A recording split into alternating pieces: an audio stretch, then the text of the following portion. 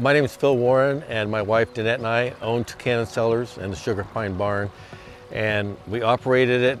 We've been doing it for about 7 years, and we've remodeled it, fixed it up, and made the wedding facility what it is. My wife got me started winemaking by buying me a winemaking kit. I started making wine in the garage. The real treat is to get in and get your feet wet. That's how you start making wine. Get in there, get your feet wet, and this neighborhood is so good to help you. The winemakers around here are really awesome about offering information, answering questions, and it's a neighborhood. At the purchase, we decided that this place was a good opportunity to build an event center and have weddings. My son got married in Austin, Texas, and they were 3 years booked for weddings. And there was over 30 different locations, and we thought, and his really wasn't a wedding barn. And so we thought we just have a really nice wedding, we have a nice facility, a wedding barn, and it should be a success. And they both complement each other. You sell wine to the wedding people. The wedding people come up here and buy wine here.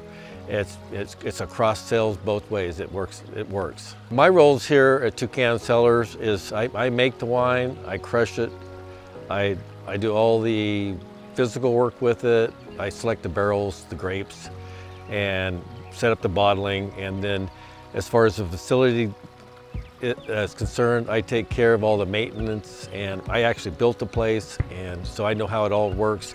I'm in charge of keeping it clean and organized. Danette sets up most of the operations here with the events.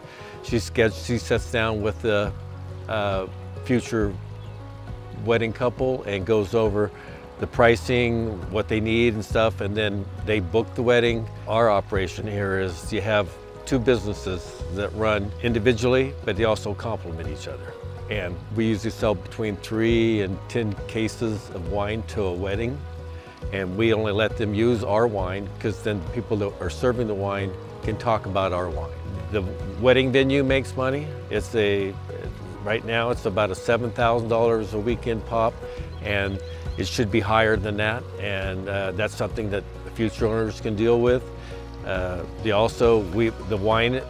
have an excellent wine club, and that's a good source of steady revenue. Everything on this property makes money, and that's what we're here for. We did what we could with it, and we still enjoy it. And I mean, we were out here this weekend listening to music, and it's just unending what you can do. We come in on the weekends, we expect to have a nice wedding. We sit up on the deck, listen to the words that each other is preaching to each other about their marriage, and we often get teary-eyed up there thinking about our marriage.